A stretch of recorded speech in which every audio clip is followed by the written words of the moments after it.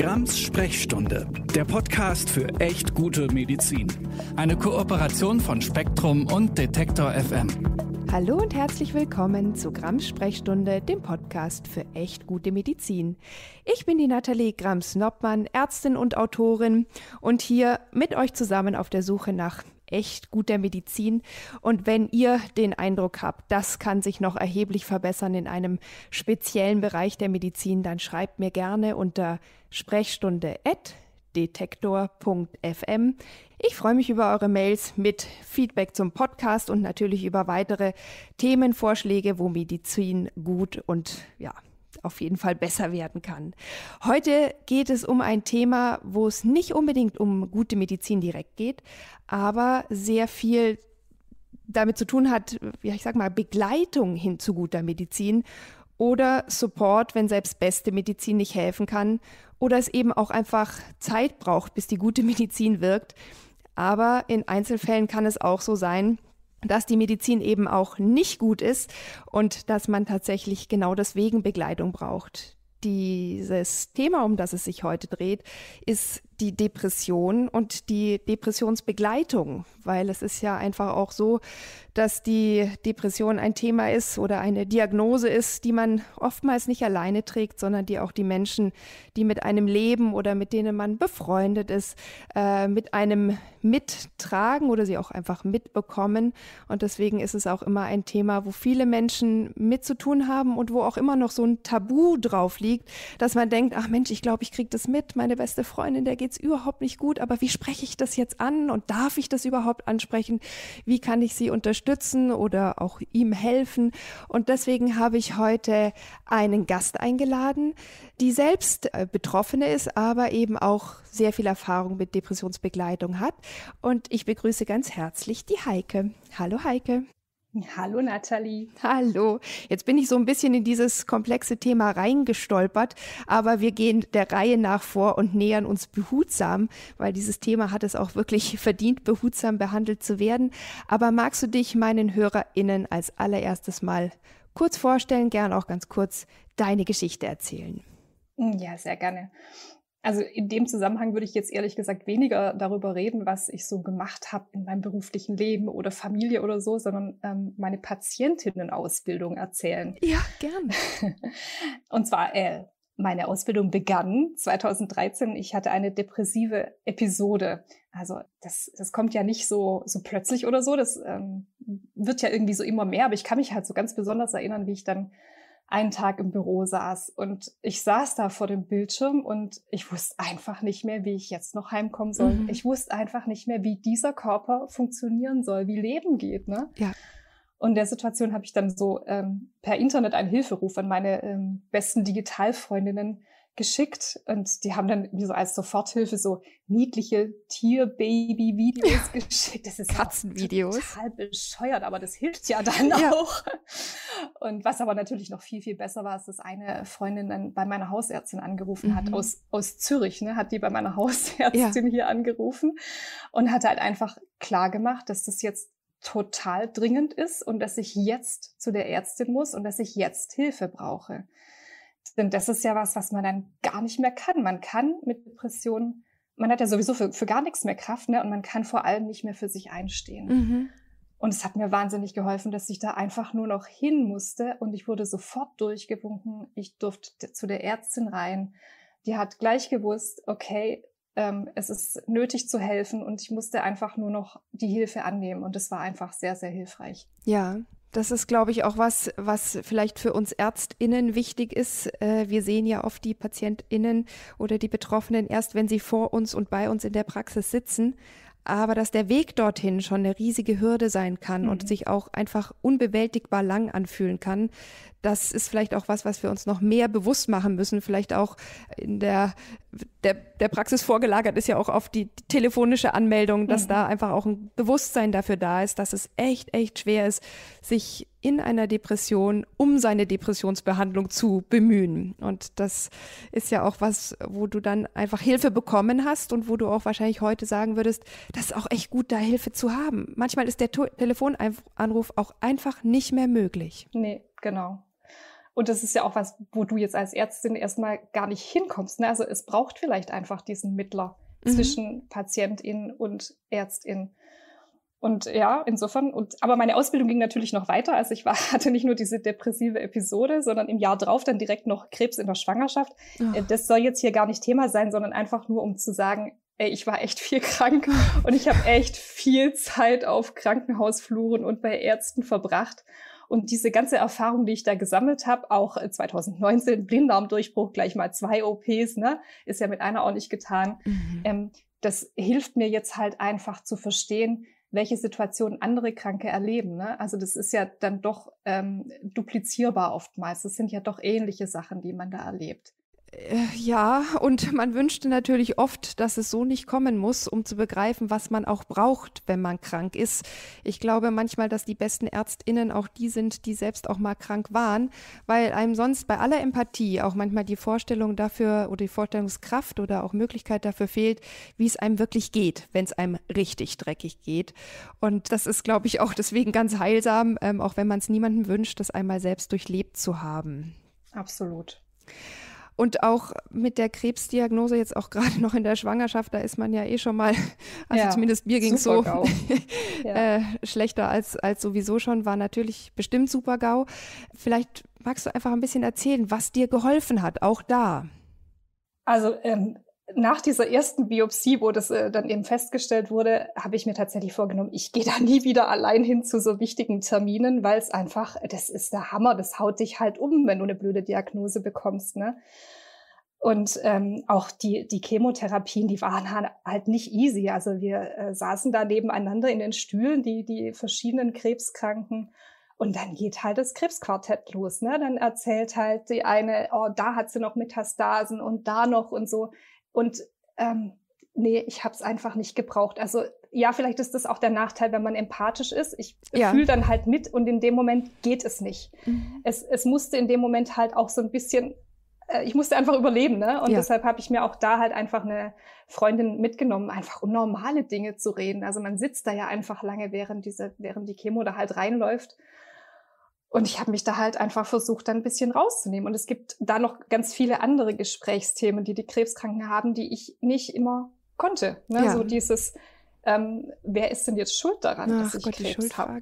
Ja, schrecklich. Ja. Also das hilft in dem Moment einfach nicht. Das bringt mich überhaupt auch nicht so weiter. Niemand hat Schuld an Krebs. Ja. Sonst gäbe es keinen Krebs bei Kindern, oder? Ja. Also das erst recht. Und es ist auch immer so dieses, ich weiß nicht, es hat ja fast was Romantisierendes oder Idealisierendes von Krankheiten. Die erfüllen keinen Zweck. Also es ist auch nicht hilfreich, Krebs zu haben, um irgendwas im Leben zu erkennen. So ist es übrigens auch bei einer Depression. Viele sagen ja immer so, ja, aber dadurch habe ich ganz wichtige Dinge in meinem Leben erkannt. Ja, das kann man auch ohne Depression. Also niemand muss eine Depression haben, um im Leben weiterzukommen, in sehr großen Anführungsstrichen. Und insofern kann ich mir vorstellen, dass es gut ist, zu diesen Gesprächen zu diesen Behandlungen, jemanden mitzunehmen, der einen dann mit normalen Dingen sozusagen wieder auch ans Leben erinnert und ablenkt von diesem, total. Wie hast du es genannt, Krebsquartett, ja? Ja. Hier meine Metastase, okay, wir machen darüber keine Scherze, es ist ein schweres Thema. Bitter, aber es ist ja eben auch so, nicht nur die PatientInnen, die um einen sind, können diese Situation extrem erschweren. Ich habe ja neulich auch mit 2 Betroffenen von KrebspatientInnen gesprochen, die gesagt haben, auch die Medizin in dem Bereich ist oft so schrecklich, da muss sie wirklich was sich verbessern, um gute Medizin zu sein.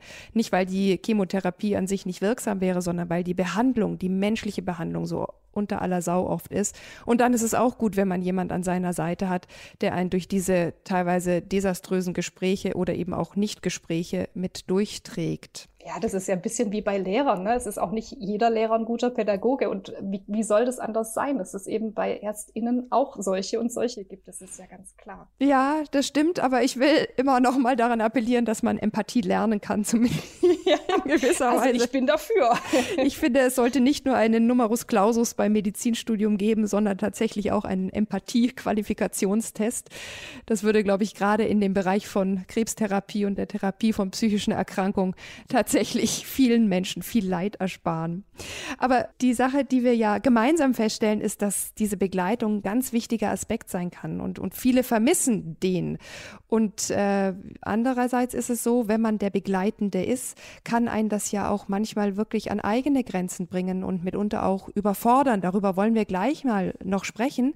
Lass uns erstmal noch auf den Teil kommen, warum die Begleitung bei schwerer Krankheit, insbesondere bei einer Depression, so wertvoll ist. Du hast es jetzt ja wirklich selbst mehrfach erlebt. Was hat dir besonders geholfen? Nein, in erster Linie einfach, dass nochmal jemand da ist, der auch aufmerksam ist, ne? Also ich bin ja in meiner Krankheit auch immer ein bisschen gefangen. Ich bin überfordert vielleicht, ne? Ich weiß, einmal saß ich in der Chemotherapie, war ein neues Chemomedikament und ich habe Ausschlag bekommen. Ja, ich gucke doch nicht ständig auf meine Haut, aber mein Gegenüber hat es halt gesehen, ne? Und ja, dann kam die Atemnot und da bahnte sich ein allergischer Schock an. Also in der Situation war das einfach sehr, sehr hilfreich, dass da jemand war, der das gesehen hat und der dann die Schwester holen konnte, ne, und sagen konnte, hier irgendwie, das stimmt was nicht. Und ja, natürlich hat abgesetzt und habe dann ein anderes Medikament bekommen, dann einige Wochen später. Aber das war einfach, also ich will mir einfach nicht ausmalen, was ohne diese Begleitperson passiert wäre. Und natürlich auch dieses nochmal 2 Ohren zu haben, ne. In der Depression ist man ja oft so, manche können nicht schlafen, ne? Also wie gut kann ich denn aufpassen, was der Arzt oder die Ärztin sagt, wenn ich nicht geschlafen habe? Also das kann sich ja jeder ausmalen. Und dann halt nochmal jemand da zu haben, der auch zuhört, der vielleicht sogar mitschreibt und den ich hinterher fragen kann, sag mal, was hat er jetzt nochmal gesagt? Also da hatte ich natürlich unglaublich Glück, weil meine Begleitung sehr oft meine beste Freundin war, die Ärztin ist. Also das ist natürlich toll, ne? Also das kann ich jetzt anderen nicht bieten, dieses Know-how, was sie hatte. Da bin ich oftmals dann nach dem Termin mit ihr raus und habe dann erstmal gefragt, du, was haben die denn jetzt da gerade gesagt? Ich habe es einfach nicht verstanden.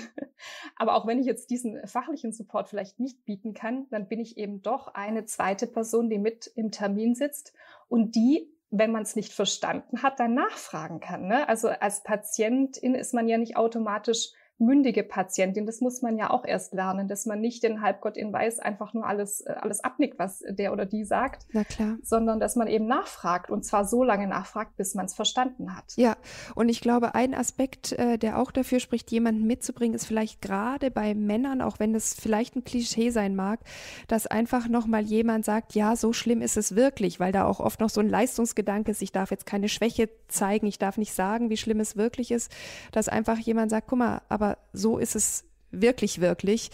Und das kann entlastend sein, das nicht selbst formulieren zu müssen oder vielleicht auch, ja, vielleicht ein bisschen ermutigt zu werden, da auch wirklich die Details auszupacken und nicht zu sagen, passt schon, so schlimm ist es gar nicht. Genau, also mal ruhig dramatisieren, das macht man ja selber dann auch eher weniger, aber mal sagen, die kann übrigens gerade nicht mehr oder also wir brauchen jetzt wirklich dringend Hilfe, ne? Also das einfach auch mal auf die Spitze zu bringen.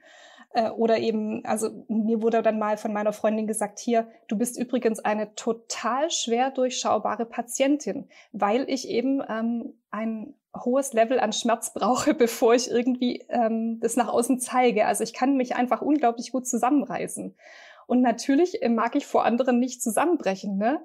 Und es führt aber halt dazu, dass der Arzt oder die Ärztin, da kommen halt oft dann Leute mit dem Kopf unterm Arm, die jammern nicht. Oder dann kommt einer, der hat nur einen Kratzer und der jammert halt sehr stark. Und wie soll der Arzt oder die Ärztin denn wissen, was jetzt Fakt ist? Und also das hat mir halt auch geholfen. Der Blick meiner Freundin auf mich. Übrigens, so wirkst du auf die Ärztin, auf den Arzt. Ja, ist ein ganz, ganz wichtiger Punkt, zumal man ja gerade in der Depression oft eine Schwierigkeit hat, sich selbst wahrzunehmen, sich selbst zu spüren und dann auch noch drüber zu reden, wie geht's mir gerade. Das ist ja auch da ist ja oft einfach auch so ein Block zwischen den Gefühlen und der Wahrnehmung und deswegen umso besser, wenn man jemanden bei sich haben kann, der oder die einen gut kennt. Und jetzt für mich als Ärztin ist es natürlich klar, versuche ich auch in der Zeit zu begleiten, aber naturgemäß ist meine Zeit beschränkt. Wenn ich jetzt alle 2 Wochen mal einen Termin für 15 Minuten habe, das kann natürlich keine anhaltende Begleitung ersetzen und soll es ja auch nicht. Und neben der medikamentösen Therapie, die wir als ÄrztInnen anbieten können. Und da will ich vielleicht auch noch mal kurz einschieben, dass daran überhaupt kein Manko ist. Manchmal braucht es Medikamente, Punkt. Ich habe neulich ein sehr gutes Interview mit dem Thorsten Sträter gelesen, der ja sozusagen Comedian ist, also haha, immer lustig, der gesagt, ich habe eine schwere Depression und jetzt hört euch mal auf, den Stress zu machen, dass man in der Zeit keine Medikamente nehmen darf und soll. Beim Bluthochdruck machen wir uns die Gedanken auch nicht. Das muss halt einfach manchmal sein, Punkt. Und daran ist nichts schlimm. Das ist quasi einfach auch immer noch mit so einem, auch so ein Tabu, so, da darf man sich nicht helfen lassen und schon gar nicht mit Chemiebomben. Natürlich, keiner möchte unnötig Medikamente nehmen, keiner möchte sie unnötig lange nehmen, aber wenn es sein muss, muss es sein und kann wirklich eine Hilfe sein und das ist eben auch eine Hilfe, die wir als ÄrztInnen leisten können. Aber davon mal abgesehen, was war sozusagen wichtig für dich auch außerhalb der ärztlichen Begleitung? Das nicht allein sein. Jede Krankheit, glaube ich, macht im Moment der Diagnose einsam. Wenn man eben davor irgendwie, ich bin Eltern, ich bin berufstätig, es gibt so viele Gruppen, in denen man sich bewegt und dann kriegst du die Diagnose und zack, bist du halt erstmal die Einzige, die das hat, die damit jetzt umgehen muss.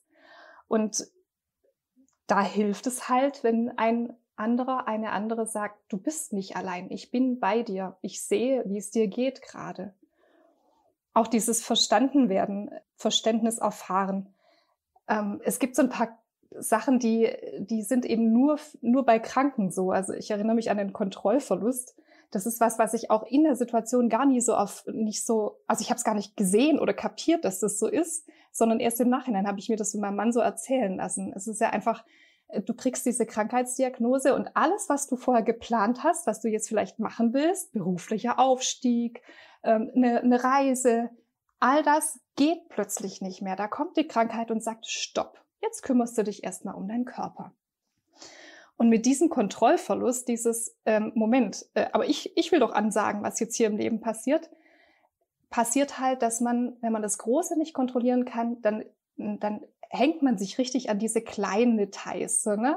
Also ich habe dann meinem Mann also ganz ausführlich immer gesagt, was für Schuhe er jetzt für die Tochter kaufen soll oder so. Völlig bescheuert. Entschuldigung, der ist erwachsen. Natürlich kann der allein, ohne dass ich ihm was sage, gute Schuhe kaufen für meine Kleine. Und solche Dinge. Und wenn man das eben von außen sieht, dann denkt man sich, ist die jetzt bescheuert? Also warum hängt die sich jetzt an diesen Kleinigkeiten so auf? Die hat doch gerade was ganz anderes, was total Hartes in ihrem Leben. Und das ist so der Punkt, das weiß ich jetzt einfach. Ne? Das sind Dinge, die ich auch bei anderen Kranken verstehen kann. Und das sind Dinge, die, also ich glaube, bei fast jeder Krankheit passieren. Dieser Kontrollverlust und diese Reaktion des sich Klammerns an kleine Dinge. Ja, bei Männern manchmal auch Klammern an große Dinge. Ich will nicht immer so pauschalisieren, sagen bei Männern, bei Frauen, aber es gibt halt auch aus der Forschung, weiß man das, dass es so ist, dass die Depression sich bei Männern oft anders äußert, dass die dann eher in so eine Arbeitswut verfallen und gerade jetzt die Karriere planen oder irgendwie sich vergraben, auch vielleicht in Details, aber eben auch in die Arbeit und dass man da manchmal auch gar nicht denkt, dass die depressiv sind und antriebsgemindert, sondern ganz im Gegenteil hochaktiv und total auf Zack. Aber das hat dann auch oft schon sowas von, das Hamsterrad muss es sich einfach weiterdrehen, eher was, ich sag mal, Zwanghaftes, ohne damit jetzt gleich eine neue Diagnose stellen zu wollen, eher so im umgangssprachlichen Sinn gemeint. Und dass man da auch als begleitende Person aufmerksam ist. Es muss nicht immer so sein, dass man morgens nicht aufstehen kann, dass man immer niedergeschlagen und traurig ist und sozusagen die Lebensfreude verloren hat. Manchmal ist es auch so ein übereifriges Leben, was ein Hinweis sein kann und was... Na klar, die Maske, ne? Die Maske sitzt halt einfach in der Depression. Ja, gerade in unserer Leistungsgesellschaft ist es halt auch eine Maske, die super gut akzeptiert ist. Damit kann man letztlich besser durchkommen als mit dem Siegel Depression. Viele Menschen haben da einfach immer noch so das Gefühl, damit habe ich jetzt einen an der Klatsche, wieder in sehr großen Anführungszeichen. Das darf man nicht zugeben, darüber darf man nicht sprechen, darauf darf man auch niemanden ansprechen. Ist einfach schade, dass das immer noch so ist. Ja, und auch dieser Umschwung, ne, von der Leistungsgesellschaft in der Krankheit erstmal anzukommen, ist nicht so einfach. Ne? Wir sind ja so in diesem auch in diesem Perfektionismus, wie unser Leben alles so zu laufen hat, was wir alles, ne? Und es ist ja manchmal wirklich bescheuert, dass es uns nur gut geht, wenn jetzt aber der Kuchen noch selber gebacken ist und wenn jetzt das Kind noch im Sport war und Musik und weiß ich nicht, was man alles so denkt, was man unbedingt unterbringen muss. Das ist aber gar nicht so, ne? Ja. Und wenn man krank ist, dann geht es auch einfach nicht. Und dieses dann zu lernen, zu sagen, okay, jetzt ist erstmal Pause. Auch da kann ein Begleiter, eine Begleiterin helfen. Ne? Weil, ja, das auch, glaube ich, das ist auch eine Frage des Selbstwerts dann. Ne? Worüber hat man sich bisher definiert? Jetzt fällt das alles weg, der Job fällt weg und die vielen Freizeitaktivitäten fallen vielleicht vorübergehend weg. Und plötzlich so ist auch die Frage da, wer bin ich denn dann noch?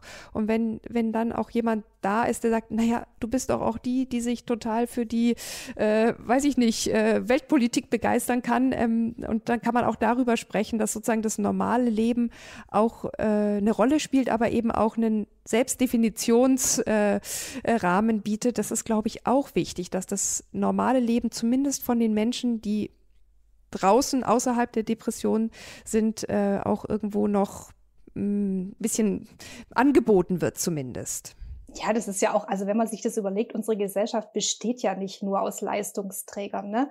Es gibt Menschen mit Behinderung, es gibt schwache Menschen, was weiß ich, ne? Alle möglichen, die irgendwas haben, was sie jetzt dazu bringt, dass sie eben gerade oder immer nicht viel leisten können. Warum sollen denn diese Menschen weniger wert sein? Es ist doch eigentlich voll bescheuert. Ja. Total. Das kann ich wirklich nur mit 3 Ausrufezeichen nochmal betonen. Aber was wir ja auf jeden Fall auch gemerkt haben, jetzt in Zeiten von Corona, ist ja nicht nur Leistungsstress gewesen, sondern auch noch dieser ganze Corona-Krisen-Lockdown-Stress. Und man hat es ja auch gesehen, dass wirklich auch die Zahlen von Angststörungen, von Burnout, von Depressionen nach oben geschnellt sind und gleichzeitig natürlich dadurch die Psychotherapieplätze oder auch die psychiatrischen Therapieplätze auf lange Zeit jetzt ausgelastet, ausgebucht sind. Und Corona hat ja im Moment da auch einfach einen Anteil dran. Vielleicht sprechen wir darüber noch kurz. Ja, also ging mir ganz genauso, wie du das jetzt beschreibst. Also wer unter uns Müttern oder Vätern, egal wer diese Sorgearbeit da übernommen hat, konnte das denn in der Corona-Phase? Ne? Wer konnte denn arbeiten, die Schulsituation irgendwie aufrechterhalten, am besten bei mehreren Kindern? Das komplette soziale Umfeld ersetzen, die Großeltern ersetzen, die Spielkameraden ersetzen. Das ist eine komplette Überforderung gewesen, monatelang. Also das ist ja auch nicht normal. Ich weiß auch ehrlich gesagt bis heute nicht, wie diese Idee zustande kam, dass das irgendjemand schaffen kann. Ne? Das frage ich mich auch. Im Nachhinein frage ich mich auch immer, wie wir es geschafft haben. Aber es ist eben auch so, viele haben es auch nicht geschafft. Und daran so ist überhaupt nichts Schlimmes. Das ist nicht schaffbar gewesen. Es war eigentlich eher Glück, wenn man es geschafft hat. Ja, gerade wenn man nicht nur für sich, sondern auch noch für andere sorgen musste. Ja, und so ging es mir, als dann die Kinder plötzlich wieder in die Schule durften nach den Pfingstferien. Mhm. Ich dachte eigentlich, okay, ich habe alles das irgendwie hingekriegt, ne? Aber dann habe ich gemerkt, okay, es geht nicht mehr. Hallo, großes Loch, ich schmeiß mich mal da rein, ne? Also es ging wirklich gar nichts mehr, so wie so eine Erschöpfungsdepression. Ich bin nicht zum Arzt gegangen, deshalb Vorsicht mit Diagnosen, ne? Aber so hat sich das angefühlt. Entlastungsdepression nennt man das manchmal auch, dass es wirklich erst kommt, wenn der Stress vorbei ist und nicht im Stress. Genau. Vielleicht auch so ein Überlebensmechanismus, aber gut ist es natürlich trotzdem nicht. Und vielen, auch in meinem Bekanntenkreis ging es so. Ja, also in meinem Umfeld auch, aber das erfährst du halt auch nur, wenn du drüber redest. Und das habe ich dann gemacht. Ne? Also ich habe erstmal, ich bin ja dann schon depressionserfahren gewesen. Das hat ja auch Vorteile. Zum Beispiel dass du einfach weißt, okay, jetzt stopp, absolute schonungslose Selbstfürsorge. Es wird jetzt nichts mehr gemacht, was irgendwie anstrengend ist oder so. Ne? Mhm. Und darüber reden. Ja. Und weil ich das eben erzählt habe, wie es mir geht, ist dann halt ein paar Monate später eine Mutter auf mich zugekommen und hat gesagt, hier, wie hast denn du das eigentlich geschafft aus dem Loch raus? Mir geht's gerade echt mies, ja.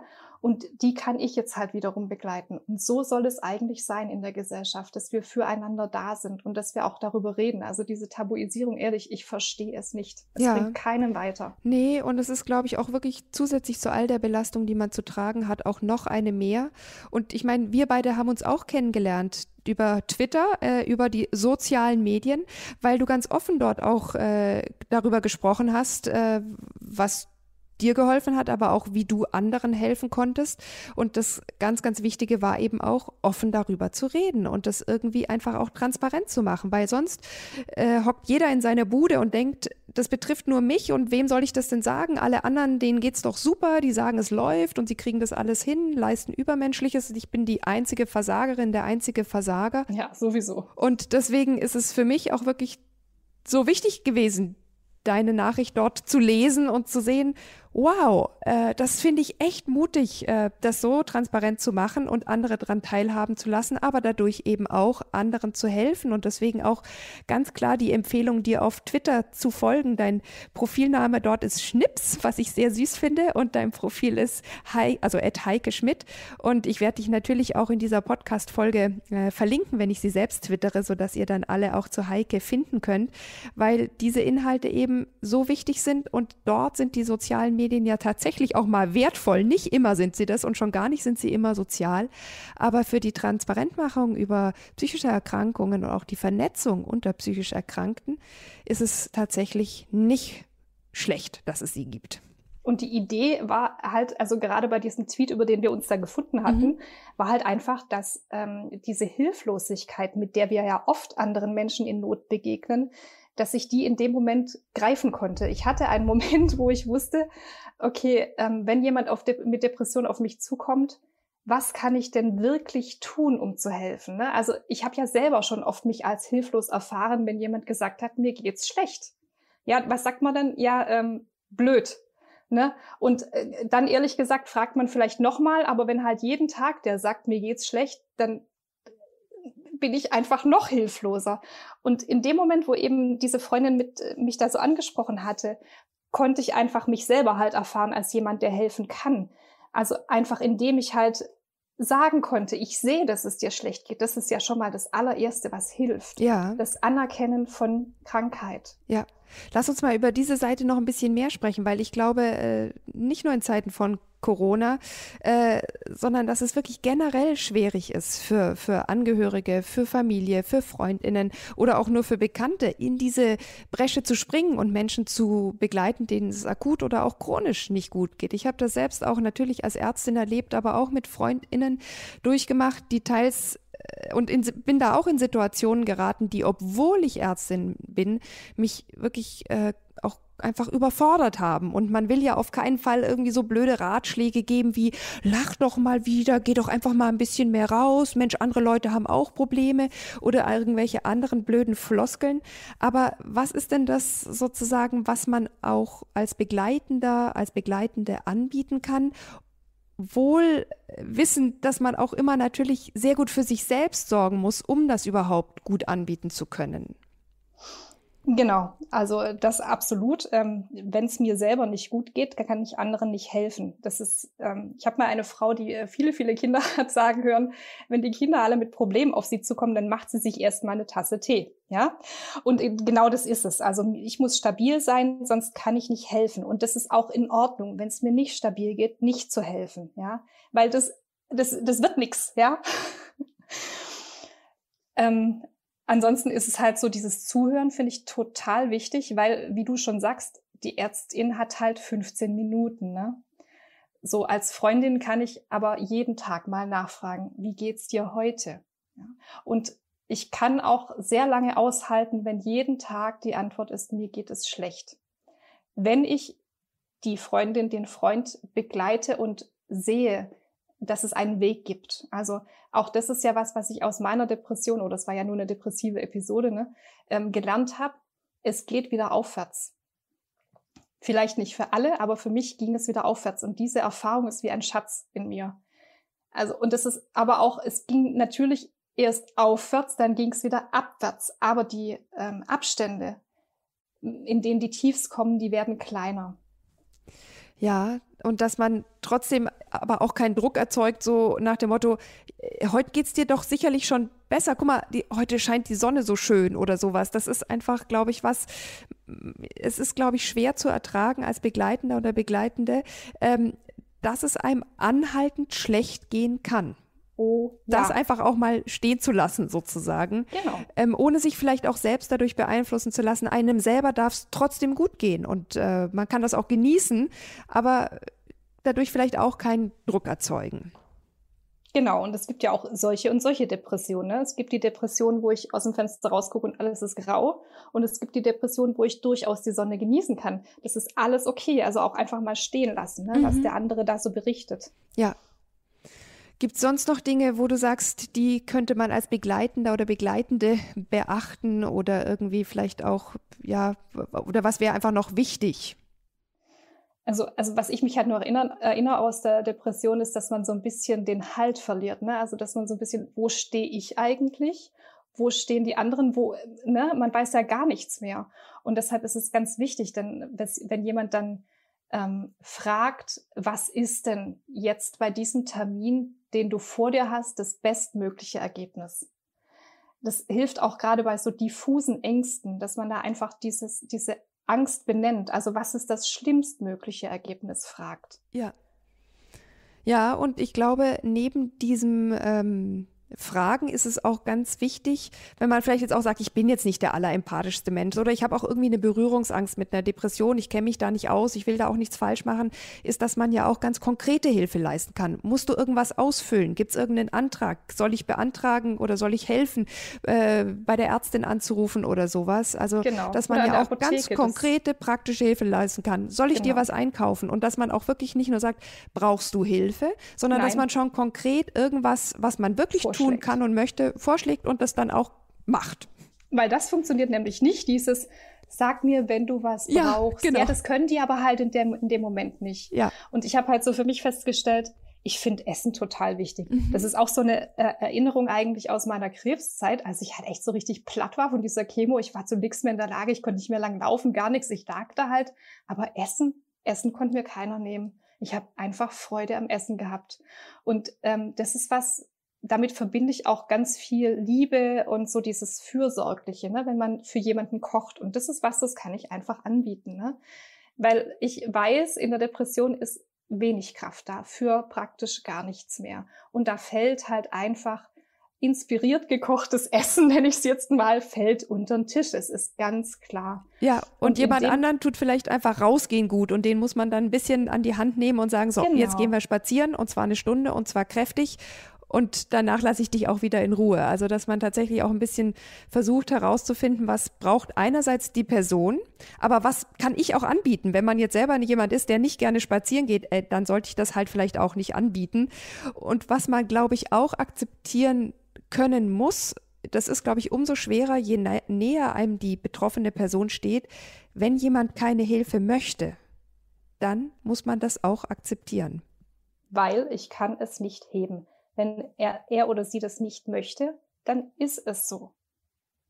Ja, das ist ultra schwer. Aber bei allem, was man tun kann, also wenn jemand die Hilfe denn annimmt, ist es aber halt auch wichtig, mir immer zu sagen, ich bin kein Therapeut. Ich kann das Grundproblem nicht beseitigen. Das würde auch, glaube ich, zu sehr komischen Formen führen und zu nicht guten Wegen. Ich kann auf dem Weg helfen. Ich kann den Weg manchmal ebnen, indem ich vielleicht bei der Apotheke anrufe und das Medikament schon mal vorbestellen lasse. Oder, ne? Es gibt so kleine praktische Dinge, die kann man tun. Und wenn ich sie nicht tun kann, dann weiß ich aber vielleicht jemand, der es machen kann. Ne? Ich bin zum Beispiel nicht gut in diesen Anträgen, weiß aber, mein Mann hat es sehr gut gemacht. Und dieses Kranksein ist halt echt ein Fulltime-Job, ne? Und wer kann denn, wenn er gerade geschwächt ist, egal aus welchem Grund, wer kann denn 24 Stunden, ja nee, das muss man vielleicht nicht, aber 8 Stunden mit Krankenkassen und was weiß ich und Anträgen verbringen? Das geht halt auch nicht. Also das ist wirklich, wer das kann, super. Bitte tut das für andere. Genau, ja. Und ich glaube aber bei allem, was man für andere tut, ist es auch wichtig, die Selbstfürsorge nicht hinten runterfallen zu lassen. Also es nutzt ja nichts, wenn man sich verausgabt in der Hilfe, im Begleiten und nachher selbst krank wird oder zumindest seine Kraft verliert, dass man wirklich auch in diesen Situationen, in denen man andere begleitet, sehr gute Selbstfürsorge betreibt. Und das ist sicherlich manchmal schwierig, weil man das ja auch quasi in so einem Widerstreit zum Helfen wollen machen muss, sich auch mal rauszunehmen, sich zurückzunehmen, zu sagen, jetzt mache ich was für mich, ich lasse damit aber natürlich den anderen in gewisser Weise auch vorübergehend alleine, dass man da aber auch wirklich immer gut auf sich selber schaut. Und vielleicht auch für diejenigen, die betroffen sind, dass sie das auch lernen zu akzeptieren, auch wenn es sicherlich oft schwerfällt, dass man dadurch letztlich dafür sorgt, dass die Begleitung längerfristig und auch für beide Seiten akzeptabel verläuft. Genau. Kann ich gar nichts mehr ergänzen. Ist ja. Genau so. Wir sind auch leider, und das ist leider bei diesen komplexen Themen immer so schade, schon am Ende unserer Zeit. Ich bin wirklich so dankbar, dass wir dieses Gespräch, was du auf Twitter so gut mit deinem Thread begonnen hast, hier auch führen konnten. Für mich eins der wichtigsten Dinge ist, glaube ich, und dann würde ich dich aber auch noch um einen Abschlusssatz bitten, ist, dass Freundschaft einfach keine Therapie ersetzen kann und Liebe keine Medikation. Und ich würde als Ärztin auch sagen, wie der Notfallmedizin gilt, wenn echt sowas passiert, ist es immer auch erstmal wichtig, den eigenen Puls zu fühlen und vielleicht, wenn man jemanden längerfristig begleitet, auch immer wieder mal den eigenen Puls fühlen, dass man eben sich selbst nicht dabei verliert. Genau, die Tasse Tee, die ich mir mache. Ja. Ne? Und dann kann ich vielleicht helfen, wenn es mir dann gut geht. Das ist in Ordnung. Sehr gut. Liebe Heike, ich danke dir für dieses Gespräch. Ich hoffe, dass es für viele Menschen, die das hören, hilfreich ist, egal ob sie jetzt auf der betroffenen Seite sind oder auf der helfenden Seite. Ich glaube, es ist ganz wichtig für alle, die in dieser Situation sind oder eben mit sind, dass man Hilfe annehmen darf, dass man sich wirklich trauen darf, darüber zu sprechen, um Hilfe zu bitten und Hilfe, die einem angeboten wird, auch annehmen darf. Und dass wir alle miteinander dieses Tabu, das immer noch auf psychischen Erkrankungen liegt, durchbrechen, um sozusagen auch außerhalb der Medizin gute Medizin zu leisten oder zumindest Gutes zu tun, ohne dabei selbst unter die Räder zu kommen. Und in diesem Sinne würde ich mich freuen, wenn ihr auch diese Folge, obwohl das Thema natürlich irgendwo auch schwer ist, teilt, wenn ihr es vielleicht auch mit Betroffenen teilt oder mit Menschen, von denen ihr glaubt, dass sie vielleicht durch diese Folge und das, was wir versucht haben, darin an Wissen oder ja auch an Erfahrung zu vermitteln, dass das für jemand hilfreich sein kann. Und wenn ihr dann noch möchtet, könnt ihr natürlich sehr gerne diesen Podcast abonnieren. Und ich freue mich auf euch in 2 Wochen bei der nächsten Folge von Grams Sprechstunde, dem Podcast für echt gute Medizin. Tschüss, liebe Heike. Ciao, Nathalie.